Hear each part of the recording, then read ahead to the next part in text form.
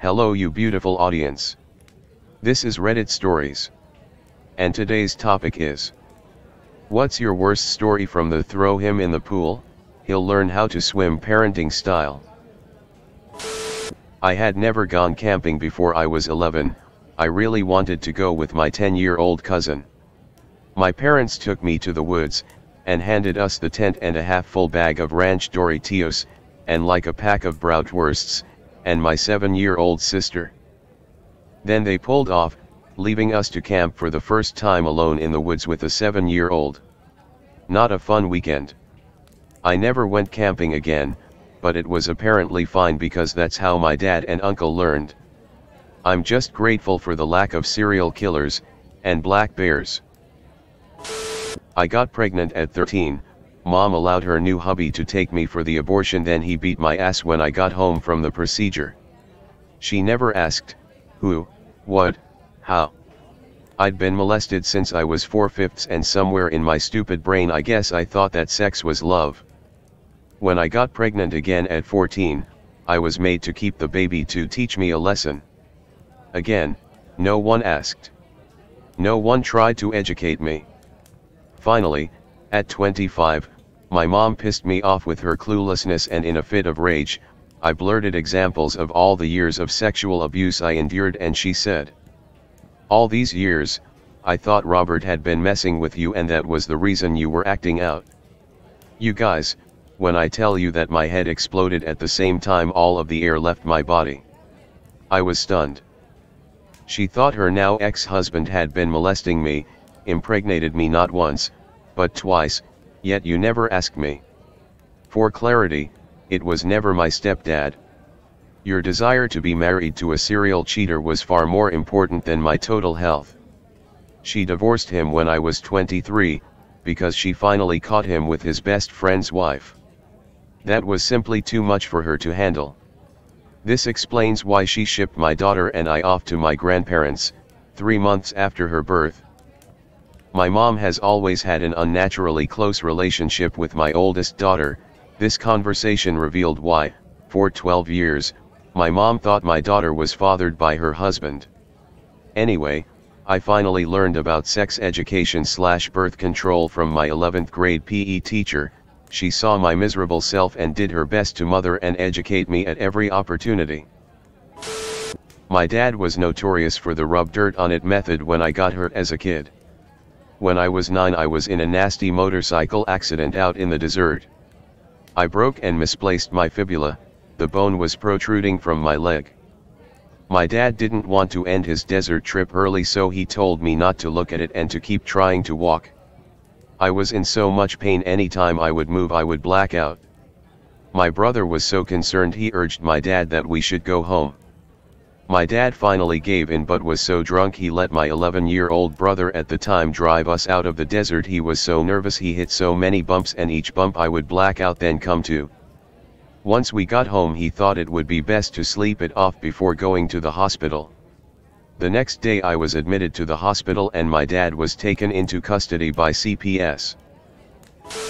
My dad, when he decided to give me driving lessons when I was a teenager, which turned out to be a driving lesson, singular. He took me to the parking lot across the street from our house, and had me tool around to get used to the steering and pedals for about 15 minutes. Then, annoyed that I wasn't catching on fast enough for his taste, he decided we should go on the actual road and I'd learn faster in a more challenging environment. Cue him barking orders to speed up, slow down, hit the brakes, in an increasingly frustrated voice as I tooled along, terrified I was going to hit someone. The culmination of our lesson came when he noticed we were low on gas, and told me to pull into the gas station. Keep in mind my sum total of driving experience at this point was about 25 minutes. Which did not include parallel parking. I pulled into the gas station and came at the pump at something like a 30-degree angle. He grabbed the steering wheel to correct and actually yelled at me. "Jesus Christ! Don't you know how to drive?" To which I said, "No. I don't. You're teaching me, remember." He drove back home silently. That was the end of Dad's driving lessons. I signed up with a driving school after that. Cliff jumping, 20 feet up. A girl's dad pushed her but she hesitated and tried to stay up there but slipped. Landed on her back in a boulder from 15 feet then the water.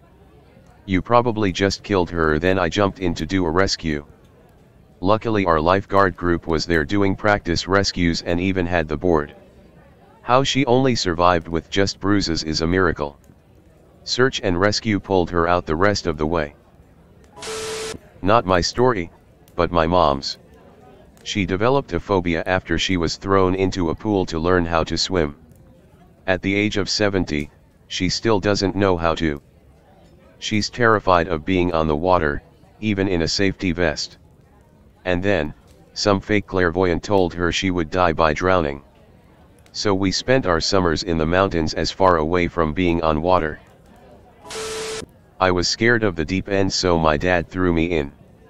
My cousin parked an inflatable mattress in the corner I was in immediately. My parents supposedly yelled at him to move. He didn't. I don't know how long I was under the mattress for, but I was spitting up water / choking when I came back up. I was maybe 6 at the time. Ignore them, bullies, and don't show a reaction. When they're bored they'll stop. Completely false. And you wonder why I hate going to school so much, mother. It's not a wonder that when I went to secondary school, I made a motto of don't stand for anyone's bullshit.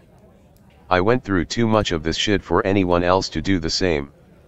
Ironically enough, there are studies that state that the trauma childhood bullying goes for the rest of one's life, so I'm pretty much set.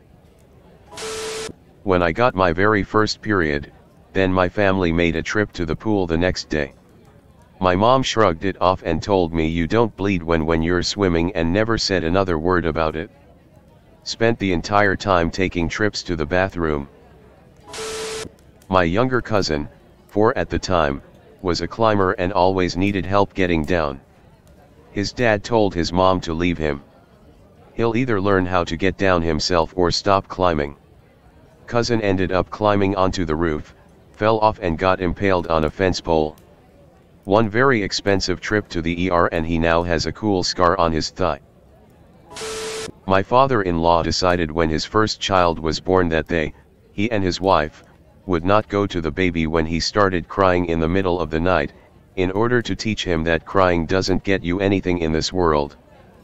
Turns out, newborns need to be fed every 2 hours. So it's a good thing my mother-in-law ignored him and went to their newborn son, otherwise he might have died. Hurt my arm playing football during morning break at school, was sent home by the school nurse. My dad said it was fine. Bandaged it and sent me to school the next day only for them to send me home again within an hour. My mom made my dad take me to hospital and my arm was broken. My wrist had spilled lengthways, it was in casts for 9 months. I was secretly buzzing to be honest because, well, that showed him the knob. I was volunteering at a parent-child zoo day, and saw a few parents like this. The zoo had some free-roaming peacocks, and it was awful how many parents just didn't tell their too young to know kids that they can be mean. So the little toddler goes, "Wow, pretty bird," and tries to get a closer look, only to get chased and attacked by this thing while the parents watch. Most of them said something like you should have known better, like, how if you never teach them? The child can barely walk. You expect them to remember that some animals have a strong territorial sense.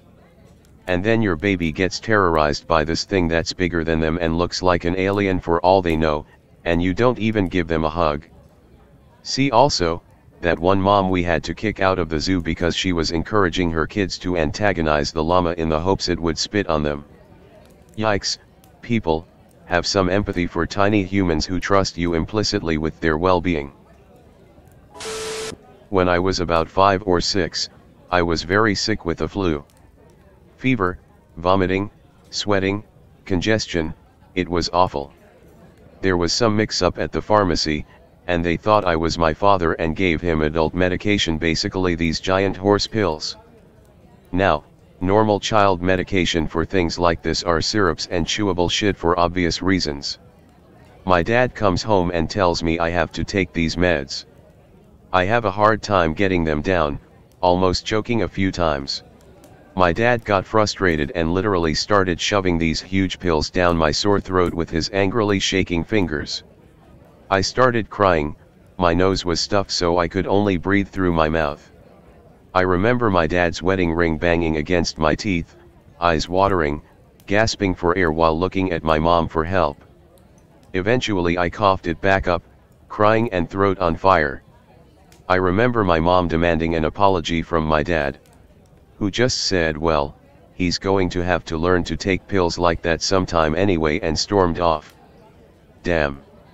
I haven't thought about that story in 20 plus years. My dad and I once witnessed someone who literally did this for a little 3-year-old girl. This little girl was just playing at the edge of the pool, happily minding her own business when her dad ran up behind her, picked her up and tossed her screaming as far as he could into the deep end of the pool while yelling, "Time to swim, honey." At first my dad and I didn't react, cause my dad has done this to me as a game. I learned to swim first, but we started to notice that she was struggling to surface while dad just watched. My dad nervously asked, "Can she swim?" To which the guy just shrugs and says she'll figure it out. I have never seen my dad book it so fast to get at the water as I did that day. He quickly got the kid out of the water and started screaming at the guy about what kind of idiot he was while the girl was just bawling her eyes out. I swear my dad was ready to deck the guy. This was back in the 1990s, so we didn't have a cell phone to call the police, but we never saw them again after. It was the first time in my life I had seen insane parenting, and to this day freaks me out that some people will still do this. My stepmom walked us, me, sister, brother 10 to 12, deep into the woods and left us there to learn survival skills. We thought we were all out on a hike, then she distracted us, and ran away. We wandered into camp hours later. We knew how to get back but searched for hours worried that something had happened to her. She was drinking margaritas and smirking. Edit, thank you all for the smiles and awards. My parents told me they were kicking me out at 18 in a move to motivate me. I was in college, no job and virtually no money. My grandfather had left me about 10K as savings bonds that I asked for, but they wouldn't give me. So I made a plan. I went around to 5 different Targets and shoplifted about 4 to 5 video games that I took to GameStop to sell. Stupid and wrong, I know, and at the end of the day I had about $600. I was planning on buying some weed to sell to get some income going till I got on my feet. But when I got back to my house, a cop was waiting for me. Parents ended up cashing in my 10K to pay for the lawyer. My brother and I are 7 years apart. When he was 16 and I was 9, he taught me how to box by putting a hockey helmet on me and beating the ever-loving shit out of me. I'm reasonably certain I was concussed, and I suffered horrible migraines from that day well into my 20s. 2 days after I graduated high school, I came home to an empty house, all my stuff in a U-Haul because my mom and stepdad moved without me. I have been financially independent ever since, but a heads up would have been nice. I actually used to be a swim teacher in college, teaching private lessons in people's backyards because of parents who had thrown their kids into the pool to sink or swim. It was usually moms calling me for help because they heard from a friend of a friend that I was able to teach their kid and get them to like the water again in about a month or less. One kid, he was 7, I had to sit with him on the pool deck the whole first lesson and bring buckets of water to him. His dad had dunked him multiple times and insisted that his son would just figure it out eventually because that's how he learned. Needless to say, he was never home when I was there. The mom had me come while dad was at work. 4 weeks later she had me come later in the afternoon so he would come home towards the end of the lesson. His dad saw his son swimming and cried happy tears. He had no idea I had been there 3 days a week for a month. My favorite student was a 70-year-old man who wanted to do a triathlon but never learned to swim because his dad threw him in as a child. It took about 3 months total, a lot of hand-holding on the steps and shallow end, but he finally achieved his goal and I got to cheer him on at the finish line. I still remember how each of my students clung to my arms and clawed at my neck in their first lessons. I never dunked or forced anyone out of their comfort zone. My lessons had to be customized for each student to keep it fun and relaxing. The trauma in their eyes was haunting though. It stayed with me, and I never force anything on my kids that they aren't ready to do. It's about trust, not force. I was at the beach one time and it was hot out. I could not walk on the sand without sandals on. I heard a cry and looked up to see a little girl standing barefoot on the sand. Not more than 2, screaming for her dad, 5 feet away, who just told her to stop being such a little pussy. Just about had a rage stroke and ran over to pick her up myself, but he eventually did. I was always a picky eater growing up. One time my mom sat me down with a small bowl of almonds and told me I couldn't get up out of my seat until I finished it. I insisted that I hated them and they were making my mouth itch. She thought I was just being difficult. I just started to swallow the almonds like pills because my mouth was so itchy from chewing on them. A couple years later I saw an allergist and discovered I was allergic to tree nuts. This didn't happen to me but to my older brother, so I had a front row seat to all of it. He was looking to purchase a house for cheap that was in a semi-rural area, and wanted at least some acreage near it. His budget was way smaller than it should have been for the houses he wanted, and was looking at the most dilapidated, terrible houses ever. He found one that was just what he wanted. Multiple rooms, a basement, 2 acres of woods, and about 15 to 30 minutes away from nearby cities. It was only about $120,000 and he was sold on it. The problems were abundant however, and I told him not to do it. Our parents loved this idea. They pushed and encouraged him, looked at it and took pictures, helped fill out loan paperwork, and even started planning all of the restoration projects JT would need.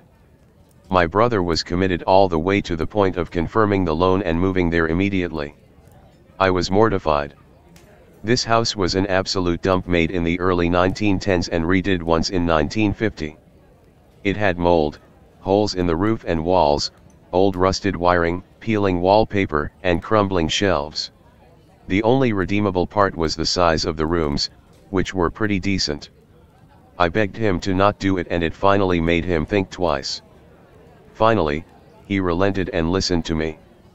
He stopped and decided to not do anything. Later, I brought up how bad of an idea that house was and my parents completely agreed. They thought it was garbage but they wanted him to follow through because it would have been a good learning experience. I was floored and asked why they would support this then, and they simply responded that it would teach him to be careful with these kinds of things. They were literally going to let him go into massive debt and struggle so hard in order to teach him to be more careful of opportunities, and they tried to push it and encourage it instead of just sitting down and explaining all of this. TLDR, parents were going to let my brother go into massive debt to buy a shitty old house in order to teach him a lesson on waiting to find a better house deal after encouraging and nearly forcing him to go through with it. This marks the end of the video. If you like my videos, consider subscribing to stay updated with new content. See you until next time.